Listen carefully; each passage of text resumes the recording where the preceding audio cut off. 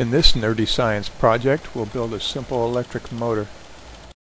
For this you'll need a piece of styrofoam, a small box or block of wood, a couple paper clips, a battery, a D, C, or AA will probably work, and a magnet, and some magnet wire.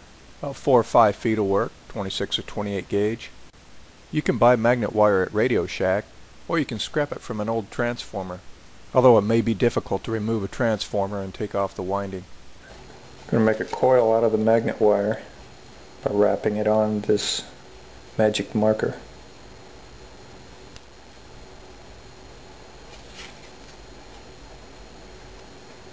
I'm going to put about 4 feet on here. Leave some extra on the ends. Carefully remove the coil from the marker, straighten it and balance it. Wrap this around a couple times.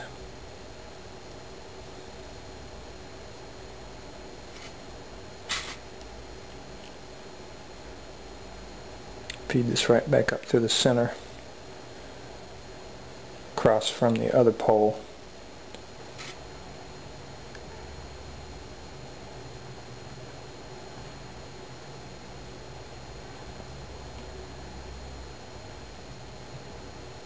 Using sandpaper, a small file, I'm going to remove all the insulation off of one side.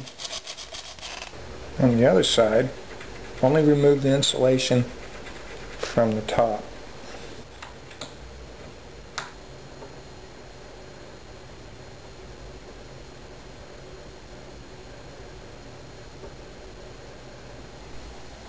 Bend your 2 paper clips to make a stand like this. Secure the motor stand to the base with some tape. Center the magnet and secure it.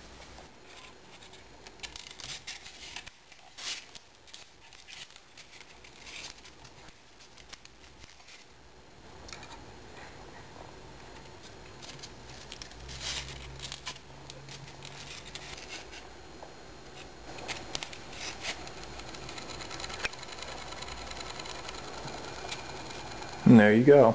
Simple electric motor.